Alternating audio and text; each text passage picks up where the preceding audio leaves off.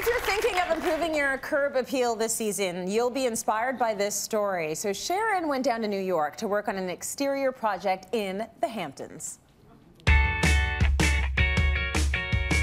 There's definitely a very distinctive architectural style throughout the Hamptons. We see these cedar shakes everywhere. Now, when they are natural cedar, they can easily be stained, or in this case, it's actually a vinyl, so that can be painted. But the homeowner wanted to focus on updating the front door for this project. So I decided to go with something a little bit more contemporary. You always want to draw from the cladding around the house. So I drew from that charcoal slate color in there, and I went with wrought iron. It's a beautiful rich gray with a hint of blue. Now for the finish, I used grand entrance in a satin finish, not the high gloss. I think the high gloss would be a little bit too formal for this look.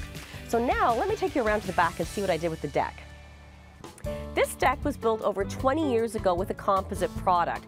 So structurally, it was still really sound. However, aesthetically, it was looking a little dated. So you can actually coat composite products after a really good power wash. I used Kendall charcoal, a nice dark gray, with Arbor Coat solid stain. Now for the vinyl railing, I wanted a little contrast, so I chose classic gray. Now despite its name, it is actually a white, but it's not too stark, which is perfect for this environment. For the furnishings, I wanted to bring the modern interior feel of this house to the outside. So I went with some really simple white modern tub chairs and then accessorized with lots of black and white for a graphic pop. Brought in some plants and some wood planters to really make it a bit cozier. And so overall, we've got this beautiful oasis that's the perfect spot to enjoy this view. We're all drooling. Great makeover, Sharon. So repainting makes such a huge difference. We can all see it, but you have to follow certain tips and tricks in order to get it right. And you've got a few things that we need to sort of think about before we do that. Yeah, the exterior is a little bit trickier even than the interior, because you've got the architectural style is important, as it is on the interior, but you've got the geography, you've got your neighbors' homes, you've got the trees, you've got the different lighting conditions, you've got snow, you've got trees, so a lot of things that change. So it's really difficult to visualize, and it's also a big commitment. So whether you're hiring someone or you're doing it yourself, you don't want to get it wrong. No. Everyone's going to know. Yes, and you don't want to have to do that again. Right, you don't want to have to do it again. No. So there's a lot of different tools that can help you with that process, but one thing that I really love is using technology to start the process. You know me, I always want to actually go to paint as soon as you can, but trying things out is a really good idea. So one of the things we have, Benjamin Moore has a personal color viewer on the website, and you can actually look, you can sort of scroll through and get an idea of the interior projects as well as the exterior projects. So there's bedrooms, there's dining rooms, bathrooms, but let's just go to the exterior and you can start a project. You can actually upload your own exterior, which I have done a couple of times. The masking, you just have to go through that. But what I find it really helpful for people is to look at the overall, there's like 8 different styles of homes. Find one that maybe suits the style of your house or that is similar, or in my case, my dream house. Yes.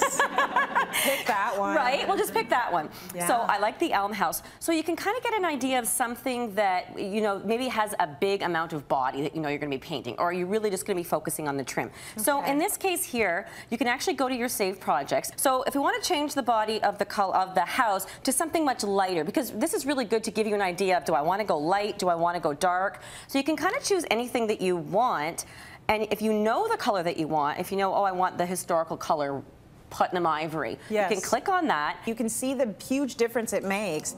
Right? Going from that sort of brick burgundy color to this nice, really light color. Absolutely. And if you have all shutters, that trim, surface, you're going to want to make sure that you're doing it right. Like that is a big, that's a big statement. Surface, right? And it takes up a lot. And the thing is, the lighting is going to change it so much outside. Yes. So you want to, you can get an idea, and you might think I want to go light, but a lot of people what they think they want to go white, and white is too white. So something like bleak or beige might be. So it gives you a really good reference point, even if it's not your own home. And the front door is something that we always love to change, right? So that you can kind of go in, we'll go into a brighter color, let's put heritage red, and you can see how that's going to really pop. And then you can decide, do you want to put your trim white around it? So again, you can get a really good, you get the impact right off the bat. Yes. But one of the things that, that I like to use it for is with front doors, like sort of just to get an idea. Yeah. So we I was working on that house project and I was in Toronto. It was in the Hamptons. Yes. So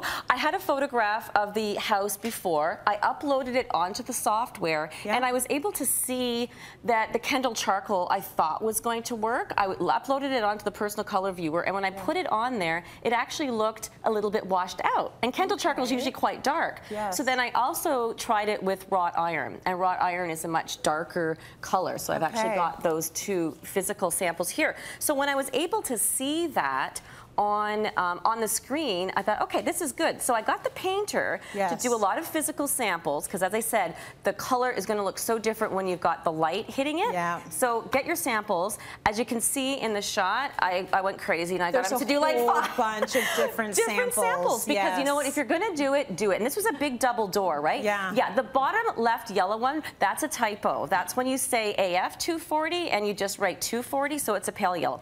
But oh, got it. Again, doing a project from Toronto and Hamptons, it was a really good learning process for me. But again, I saw those. When I got there, I had time to look at the physical samples and go, you know what, wrought iron is the winner. That's what's going to look perfect. I could see the undertones. It showed the blue and the gray undertone that I couldn't see on the visualizer, but it was also dark enough. So if you look at the final shot, when I was leaving the house, you can see how the wrought iron, it just really tied in. It kind of brought a bit more of a contemporary spin. Next year, we're going to talk about painting out all the shaker siding. Oh, you are going to talk about that. So the process is you go to the software, go to the website, the personal color, what is it called?